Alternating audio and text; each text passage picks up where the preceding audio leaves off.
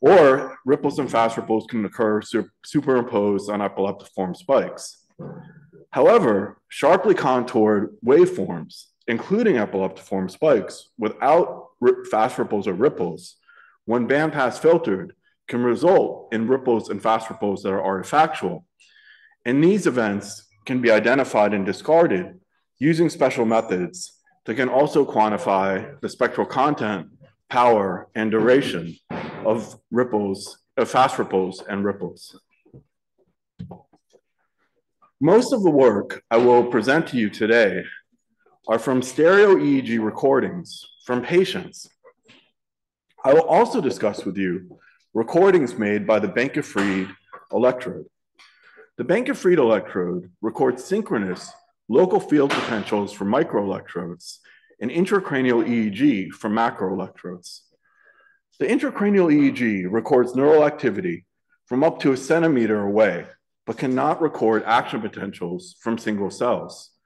The local field potential recorded by the microelectrodes records neural activity from several hundred micrometers away and can record action potentials from single and multiple cells, which are called single units and multi-units.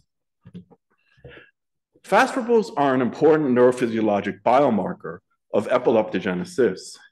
In a study of 8 sham-controlled rats and 40 rats that were subject to traumatic brain injury and subsequently implanted with bilateral microelectrodes, 22 of the rats developed epilepsy after the injury, and they were named the E+ group, while 18 rats did not develop epilepsy after the injury, and they were named the E- group. A comparison of fast ripple and ripple rates between the E+ and E- group revealed that only in the E+ group were fast ripple rates significantly increased after the injury, whereas the ripple rates were not. Thus, fast ripples are an important biomarker of epileptogenesis. Fast ripples are also intrinsic to seizure genesis. Shown in panel A is a seizure that begins here and is preceded by hypersynchronous epileptiform discharges. Panel B shows that superimposed on these hypersynchronous discharges are fast ripples that incrementally grow in power up until the time of seizure onset. These recordings are from rats treated with the chemoconvulsant canic acid. Panel C through E are recordings from patients who are implanted with a Bankefried micro-macro electrode and had spontaneous seizures. Shown in panel E is that prior to seizure onset, there were hypersynchronous spikes with superimposed fast ripples that incrementally grew in power, similar to the canic acid-treated rat. Also in panel C is a seizure with a different onset morphology, a morphology called low voltage fast onset, and a hypersynchronous seizure with fast ripples was observed prior to the onset of this seizure. And in this case, it was a microseizure that was only observed on the microelectrodes. Recently, surgical tissue from patients with gliomas and epilepsy showed that their seizures were also preceded by hypersynchronous discharges with superimposed fast ripples.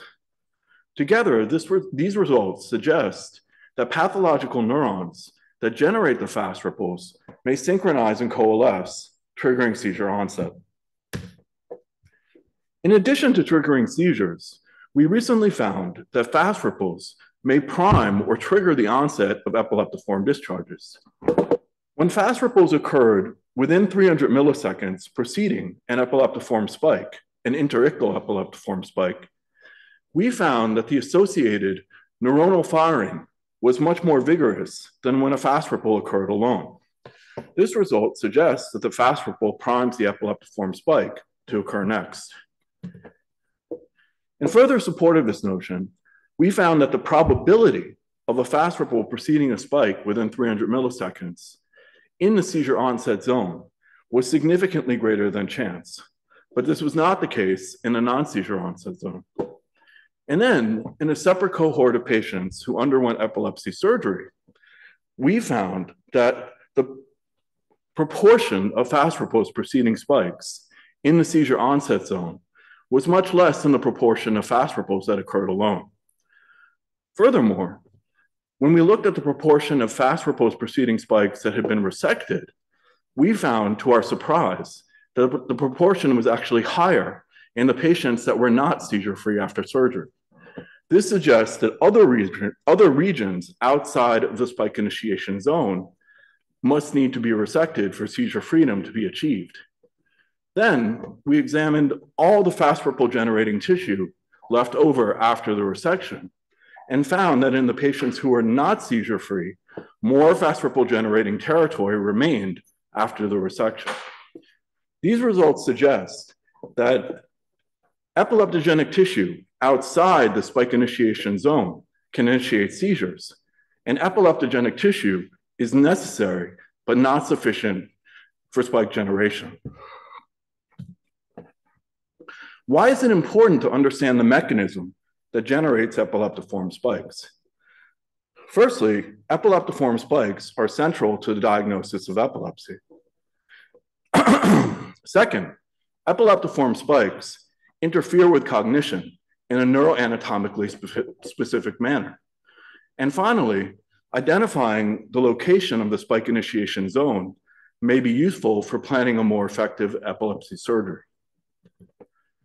So in conclusion of this section, fast ripples are biomarkers of epileptogenesis in injured brain tissue, and fast ripples are generated soon after the injury, but predict the occurrence of seizures later. In regions that generate seizures, fast ripples appear just prior to the seizure and may trigger the onset of a seizure. And fast ripples prime epileptiform spikes to occur next in a spike initiation zone. And finally, epileptogenic tissue is necessary but not sufficient for spike initiation. The next part of my talk discusses identifying the mechanisms in physiological and pathological ripple generation. So ripples during slow wave sleep are more often studied in the context of understanding memory consolidation than understanding epilepsy. And this is because in most regions of the hippocampus, sharp wave ripples occur. And during the sharp wave ripples, neuronal ensembles replay experiences from wakefulness compressed forward and reverse. And when these sharp wave ripples occur, ripples also occur in association neocortex, synchronized with the hippocampal ripples. And this is thought to mediate information transfer and memory consolidation. And furthermore, when these ripples occur, they also occur superimposed on sleep spindles and slow waves. Sharp wave ripples in the hippocampus and healthy physiologic ripples in the cortex often occur during the down to up transition of a slow wave. And I'll explain in a moment what that means. And for reasons that are under investigation, ripples in epileptogenic regions occur more often at the up to down transition of slow wave excitability. However, differentiating the physiologic from pathologic ripples on the basis of slow wave excitability phase is difficult because there is much overlap.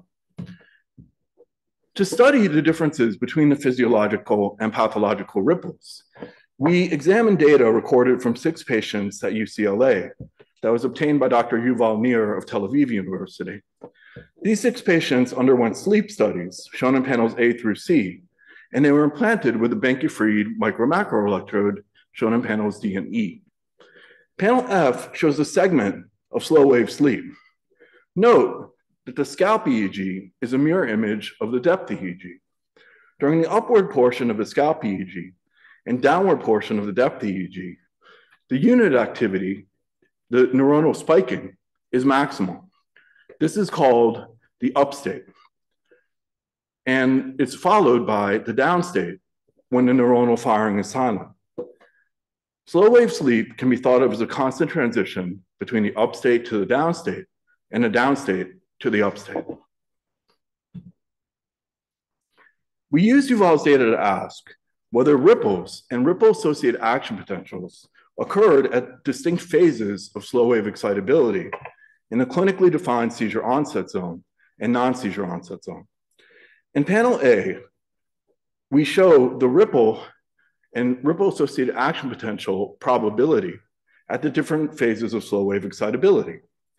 we found that in the seizure onset zone, the ripple and ripple-associated action probability was highest at the late up to down transition, whereas in the non-seizure onset zone, the ripple and ripple-associated action potential probability was highest at the down to up transition. Prior work had shown this to be the case, and we are more interested in the mechanism.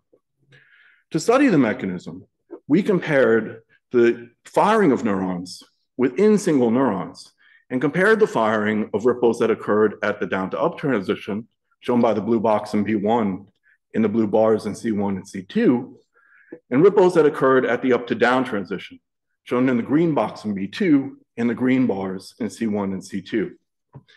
In the non-seizure onset zone, we found that very few individual neurons showed a firing preference, and those that did showed very small effect sizes. However, in the seizure onset zone, we found that 17% of the neurons showed a preference of firing to the up to down transition with considerable effect sizes. We hypothesized that these neurons are pathological neurons that are involved in generating pathological HFOs, epileptiform discharges, and maybe even seizures. We also asked, using Yuval's data, whether fast ripples exhibited similar excitability differences to ripples. We found, indeed, that fast ripples in the seizure onset zone and fast ripple-associated action potentials in the seizure onset zone occurred at the highest probability at the late up to down transition. Similarly, in the non-seizure onset zone, no individual unit showed a firing preference to fast ripples at the up to down transition, but in the seizure onset zone, 20% of the neurons showed a preference to firing to fast ripples at the up to down transition. To further confirm that the neurons that fire preferentially to HFOs at the up to down transition are pathological, we correlated the firing rate with the spectral power of the HFO. HFOs with larger spectral power are found more often in epileptogenic regions, and we hypothesized that the neurons that generate these larger power HFOs may be pathological neurons. Shown in panel A is an illustration of a hypothetical unit that fires more in response to larger power HFOs. Shown in panel B is the actual response of the neurons that showed a preference to firing to the up to down transition, showing that they more vigorously fire to larger power HFOs on bottom than lower power HFOs on top. Shown in panel C are the neurons that showed a preference to down to up transition of slow wave excitability. And shown in panel D are the majority of neurons that were indifferent. Note that in panel B, only the neurons that fired with a preference to ripples and fast ripples at the up to down transition showed significantly much more vigorous firing to larger power HFOs. Then in panel E, we found that the steepness of the firing as a function of the HFO power correlated with the effect size of the up to down firing preference. This suggests that the degree of excitatory inhibitory imbalance experienced by an individual neuron corresponded with how vigorously it would fire to larger power HFOs. Finally, as I mentioned earlier in the talk, we found that fast ripples preceding spikes showed more vigorous firing than fast ripples that occurred alone. And again, we found that this was the case among all neurons, but specifically the up to down, the neurons that showed a preference to firing to HFOs at the up to down transition exhibited the most vigorous firing, suggesting that these neurons are the pathological neurons. Then, as I mentioned earlier in the talk, ripple temporal correlations or coincidences are thought to be important in memory consolidation and information transfer. To study this in our patients with epilepsy, we examined ripple event cross-correlograms between the entorhinal cortex and hippocampus and parahippocampal gyrus and hippocampus in both the seizure onset zone in red and the non-seizure onset zone in blue. We found that ripple temporal correlations were significantly reduced in the seizure onset zone. And this effect was mediated by global slow waves as opposed to local slow waves. We believe that the disruption of ripple temporal coupling may be a new and important mechanism that could impair information transfer and memory consolidation in patients with epilepsy, who are known to have memory consolidation deficits. We also found a similar finding for fast ripples, which will be important later in my talk. Synthesizing our findings, we must review the synaptic and cellular basis of the up to down transition. During the up state, excitatory and inhibitory conductances are increased in a balanced manner.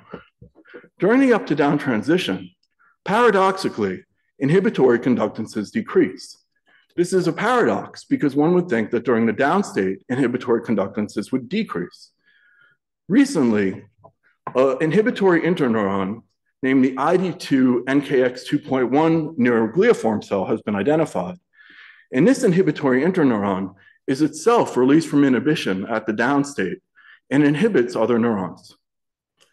We propose that the neurons that are most pathological exhibit chloride ion dysregulation, such that the inhibition becomes excitatory, and this results in preferential generation of HFOs during the up to down transition.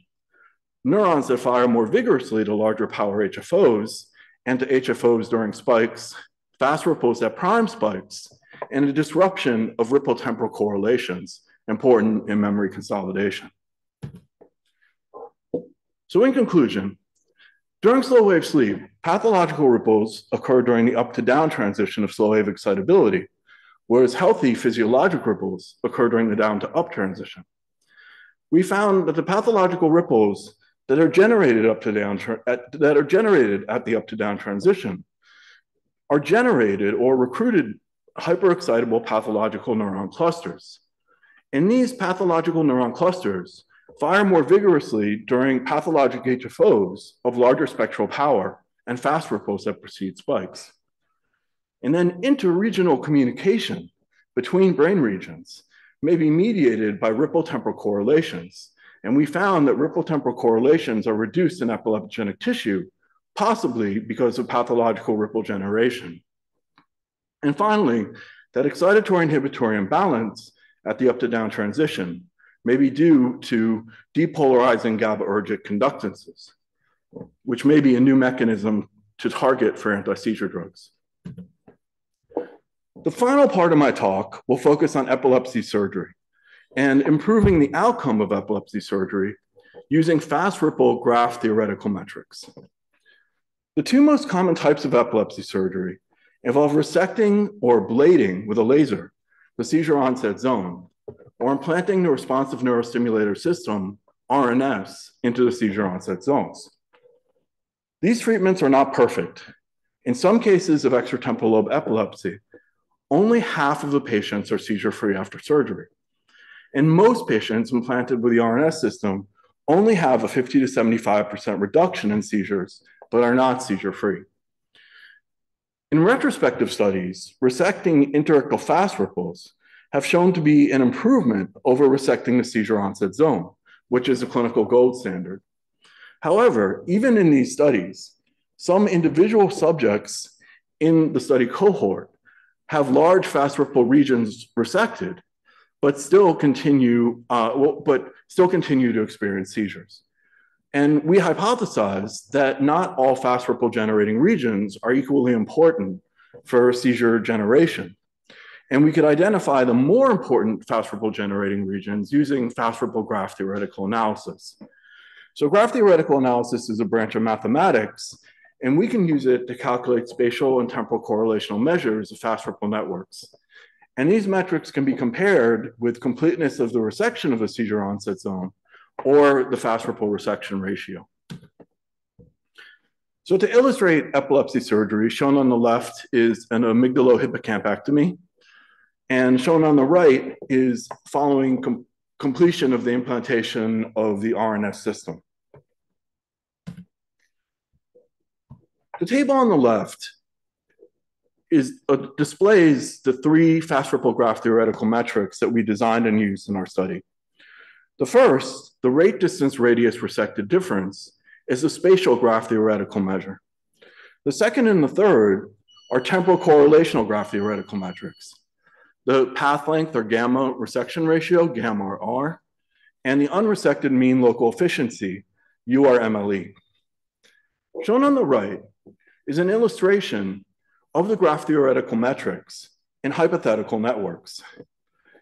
In this illustration, the circles or nodes colored blue generate fast ripples at low rates, and the nodes colored red generate fast ripples at higher rates. Panels A illustrate the rate distance radius resection difference, and panels B illustrate the gamma R and URMLE. In panels A, the distance around the circle is the Euclidean distance. It's distance in centimeters or millimeters. And it's also the edges between the nodes are determined by the fast ripple rates and the distance between the nodes. The rate distance radius of the whole network in panel A1 is less than the rate distance radius of the whole network in panel A2 because of the nodes generating fast ripples at lower rates than A1. However, the rate distance radius within the resected margins is the same in A1 and A2. Therefore, the rate distance radius resected difference in A1 is less than A2, corresponding to a seizure-free outcome in A1 and a non-seizure-free outcome in A2. Then in panel A3, you can see that outside the margins of the resection, the fast ripples are all generated at low rates. However, they're spatially widespread. Thus, the rate distance radius of the whole network in A3 is more similar to A2 than to A1, and the rate distance radius resected difference corresponds to a non-seizure-free outcome. We hypothesized that nodes that generate fast ripples both at high rates and desynchronously with respect to other nodes must be resected to achieve a seizure-free outcome. But in example A3, outside the margins of the resection, no such nodes were sampled. The rate distance radius resected difference can numerically compensate for spatial undersampling and nodes generating fast ripples at high rates that may have been missed. In panels B1 and B2, the distance around the circle is unitless because the edges are weighted by mutual information. Two nodes that generate fast ripples relatively desynchronously as compared to each other are thought to have a low mutual information. A network with low mutual information edges has a longer path length.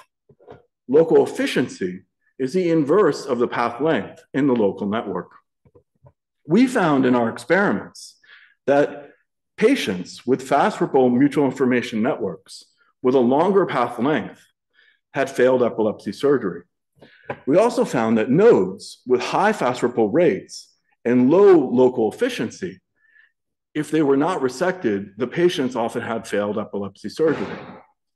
So to illustrate the gamma R measure, the path length within the resected margins of panel B1 is longer than the path length of the whole network, which corresponds to a gamma resection ratio of greater than 1 and a seizure-free outcome. Whereas in B2, the path length within the resection margins is less than the path length of the whole network, which corresponds to a gamma R of less than 1 and a non-seizure-free outcome. Similarly, the unresected nodes in B1 have higher local efficiency than the unresected nodes in B2, which corresponds to a seizure-free outcome in B1 and a non-seizure-free outcome in B2. So I'm sorry for this exhaustive hypothetical mathematical illustration, but now I'm going to explain what this means in terms of actual data. So we used a cohort of 23 patients who underwent epilepsy surgery to utilize these metrics and explore if they could predict the postoperative seizure outcome. And we did this by looking at what electrodes were within the resection margins and which of these electrodes were generating fast ripples and making these networks and seeing what portions of the network were resected. So first we found that the seizure onset zone resection ratio, which is the clinical gold standard used today to plan a surgery, did not correlate with postoperative seizure outcome. So in this case, E1 corresponds to the patients who were seizure-free after the surgery, E2 is patients who had rare seizures, and E3 are patients who had frequent seizures but were still improved. And E4, and we had many E4 patients in our study, are patients who had no improvement after surgery. So they had a part of their brain, a significant part of their brain removed, and they showed no improvement. The fast ripple resection ratio is the proportion of fast ripples removed. And we again found that this measure did not correlate with outcome, although the patients who had the worst outcome, no improvement, showed a lower mean than the patients who showed improvement or were seizure-free after surgery. But then we looked at our spatial fast ripple graph theoretical metric, the rate distance radius resected difference, and we found that this measure did correlate with postoperative seizure outcome. So panels D through G are looking at the fast ripple temporal correlational graph theoretical metrics. So shown in panel D are all the nodes, all the electrodes from all the fast ripple mutual information networks from all the patients. And for each node, we're comparing its fast ripple rate to its local efficiency. And so what we then did is we used something called k-means clustering to divide these nodes into 3 groups. And we found that there was a group in blue that generated fast ripples at the highest rates. And these fast ripples were also generated relatively desynchronously as compared to the other 2 groups. So looking at just the nodes in this group, we found that the proportion unresected correlated with the postoperative seizure outcome, which means that a failure to resect nodes that generate fast ripples at high rates relatively desynchronously to other nodes results in the failure of epilepsy surgery or even no improvement. Then the gamma-R and URMLE measure that are related to this measure, and I discussed at great length, they also correlated with the postoperative seizure outcome. So this suggests that targeting parts of the brain that generate fast ripples at high rates, but also relatively desynchronously with other nodes, is critical to achieve effective epilepsy surgery. So lastly, we examined patients who had the RNS device implanted. And we found that fast ripple graph theoretical metrics can predict their postoperative seizure outcome years after the RNS stimulator had been implanted. So in current clinical practice, the guidance or the placement of the stimulation contacts of the RNS device is determined by the clinically defined seizure onset zone. So in our experiments, what we assumed is that the cortical tissue within a sphere with a radius of 1.5 centimeters would be maximally stimulated by the RNS contacts. And this was based on very basic research that showed that at the stimulation intensities used, the neurons within that sphere would be entrained by the stimulation. So using under that assumption, we compared 3 of 10 patients who exhibited something called an RNS super response. And when their RNS device was implanted, they had a 90% reduction in seizures. And then we compared that to 7 intermediate responders who had a 50 to 75% reduction in seizures. So firstly, we found that the proportion of the seizure onset zone stimulated trended higher in the super responders than the intermediate responders. And then we found that the proportion of fast ripple generating tissue stimulated also trended higher in the super responders than the intermediate responders. But the only significant difference was our fast ripple graph theoretical metric, which was the fast ripple stimulated global efficiency. And this metric was significantly lower in the RNS super responders. And it should be lower because that corresponds to desynchronous fast ripple generation. And we also looked at ripples on spikes instead of fast ripples. And we found trends, but no significant differences in either the stimulation or the graph theoretical metric in this case.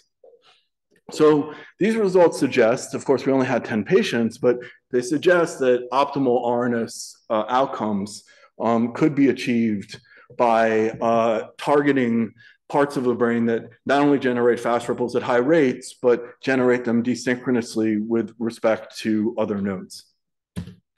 So in conclusion, graph theoretical metrics of fast ripple networks can classify postoperative seizure outcome in patients who had resections, ablations, and patients implanted with RNS better than using the seizure onset zone stimulated or resected, and just the fast ripple resection or stimulation ratio, which I just want to specify, is a ratio of the regions and how much in that region is actually generated as opposed to looking at their correlations. And then moreover, successful surgery requires specifically targeting the fast ripple network nodes that are both highly active and generating fast ripples desynchronously with other nodes. So thank you. I think I finished this talk earlier than I had expected. So that leaves a lot of time for questions, which I'm sure there'll be a lot. So I really want to thank my mentors at UCLA, Dr. Richard Staba, and Dr. Pete Engel, who continue to support me and are very interested in my work and have supported this work for over a decade. And Dr. Anatol Bragin, who did some of the initial work on fast ripples and is still very active. And Itzhak Fried, who is the inventor of this electrode that records single neurons from patients and also a very amazing scientist in his own right. Dr. Wong at Downstate, Dr. Mike Sperling at Jefferson, and the other neuroscientists and neurosurgeons who have worked with me over the years. And I would particularly like to thank Dr. Yuval Nir, who's quite an incredible scientist and who's at Tel Aviv University. I have a medical student working in my lab who participated in some of this work, and I've had students in the past. And I'd be happy to discuss with you, some possible research opportunities too. So thank you very much.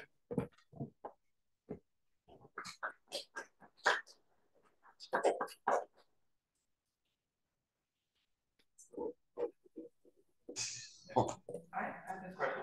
So, based on your research, it sounds like there's certain. Hi, Dr. Weiss. There is a question in the chat box. If removed or associated with better success after epileptic surgery. So, with epileptic surgery, should we be targeting those particular fast ripple networks instead of the seizure onset zone, or do we, in addition to the seizure onset zone? Yeah, I mean, it's going to take. This research has been slow going at the community, at the level of the research community. So one problem is that initially there was a lot of excitement that fast ripples could be used in intraoperative electrocorticography. And so intraoperative electrocorticography is used very often for children because children can't tolerate, especially very young children like infants, they can't tolerate having the electrodes implanted for like a week or 2 weeks, right? So what they do is, especially if there's a lesion, like a benign brain tumor or a focal cortical dysplasia, the children will go right to the OR and they'll do a craniotomy and expose the brain, and they'll put a grid of subdural electrodes on the brain, and they'll record epileptiform spikes. And based on where they see the spikes, or sometimes they even see seizures, but based on where they see the spikes, they'll plan the resection right then and there, and they'll do the resection right then and there. So there were several research groups that proposed that when you see a fast ripple in these like 5 or 10 minute recordings, that would, with great precision, tell you where to resect. And in fact, in the Netherlands, they did a clinical trial, and they enrolled about 70 or 80, mostly children. And there were some problems with the clinical trial, but essentially what they found was, well, the biggest problem was the control group had results that were much better than expected. And it turned out that there was no superiority to resecting the regions generating fast ripples or generating high frequency oscillations. So that raised a lot of concern about where the field was going and, if this was going to translate. And then, a whole nother side of the field said, well, that's really not the way you're supposed to do this. You really want to be recording from inside the brain using these depth EEG or stereo EEG. And there's so much variability because in some parts of the brain, these fast ripples can occur once every 5 minutes. You really need to record for hours of sleep and analyze hours of sleep to be able to understand what areas are generating the fast ripples the most and how they're connected. So that area is still very active. But there are some doubts about whether it's going to display, if the field is going to move towards away from resecting the seizure onset zone. I would say every epilepsy center in the world resects the seizure onset zone. I think the results that I showed, and a lot of this work has come from the Montreal Neurological Institute and McGill. There are also some really active groups elsewhere, particularly in Europe. And it's very promising. So I think, 5-10 years down the road, there may be an improvement in the outcomes from epilepsy surgery from using high frequency oscillations and in particular fast ripples. Yeah. Any other questions? See, I think there's someone on the chat. Okay, so Steve Spar says, there's a correlation of fast ripples and seizures beside informing surgical resection also have applications to drug development. So I think the answer is yes.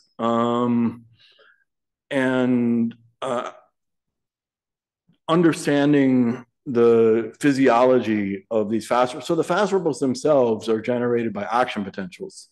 And the ripples in healthy parts of the brain are generated by inhibitory postsynaptic potentials and action potentials. I hope that through the work that I'm doing and other people are doing, that understanding the physiology of what generates these events that have pathological influence will be able to lead to discoveries that could help inform drug development.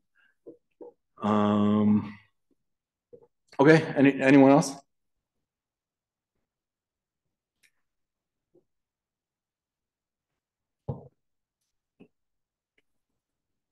Okay.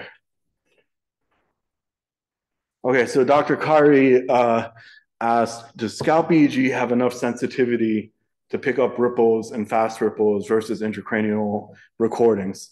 So that's a very, very good question. Thank you, Geetha. So Jean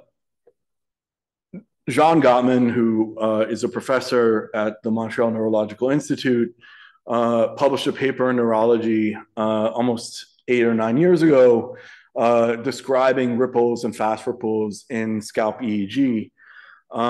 Subsequently, several prominent researchers in the field have described particularly scalp ripples as being important in diagnosing epilepsy in children.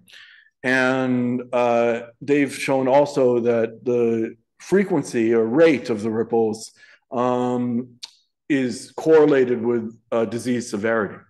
So it's very interesting. From an experimental standpoint, having done this research, I once attempted to study scalp ripples in the past. It is a very, very difficult thing to do because if you are recording from subjects who are not in non-REM sleep, there is a lot of muscle activity, and even the slightest muscle activation can mimic a ripple or a fast ripple. And it confounds these studies in a very significant way, and it's very treacherous. So, in my opinion, I think that the study of scalp HFOs should be promoted, but I think that it needs to be done very carefully, particularly because of the problem with the artifact. And I really, personally, I trust data obtained from sleep, from non-REM sleep, much more than anything that's obtained during the awake state or, both awake and asleep. But it shows promise. And I think also that for infants and very young children, there may be, due to the growth of the skull, there may be, it may be easier to record ripples and fast ripples from the scalp than an adult. But I don't know. I mean, I'm not quite sure about it. So Dr. Perk asked the question, can desynchronized nodes be synchronized as a protective mechanism? So first I want to emphasize when I talk about these synchrony and desynchrony. So when I talk about fast ripples are in fact generated by synchrony. So fast ripples at the cellular level occur when neurons are rapidly firing action potentials together at a level of synchrony that would not be expected in a healthy nervous system. But when I say desynchrony, really what I'm referring to is that, for anyone who's read EEG, particularly intracranial EEG, you might just see like one electrode contact, and that one electrode contact is just really hot and it's generating a lot of activity that you don't see in the other contacts. It's generating a lot of spikes and ripples and fast ripples. And that's what I refer to as desynchrony. That is a basis of what the mathematics is describing. Individual channels that are much more active generating epileptiform activity than other channels. As far as what can be done to synchronize or desynchronize, I mean, one thing that might be really exciting to try to do is, fast ripples prime epileptiform spikes to occur next. A kind of cool idea would be that if you stimulated when a fast ripple is occurring in the spike initiation zone, you might be able to prevent the epileptiform spike from occurring next. So if you inhibit the fast ripple, maybe the spike won't occur. And I don't, you could think of that as a form of synchronization. But yeah, I think that would be a really interesting experiment to try. And you could theoretically do it in an epilepsy monitoring unit and see if it works.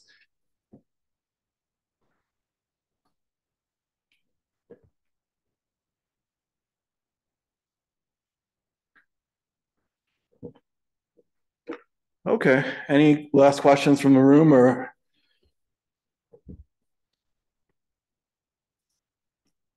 Okay, well, thank you everybody and have a good Friday. And I'm really glad I got to present my work for all of you. Take care. Thank you, Dr. Weiss.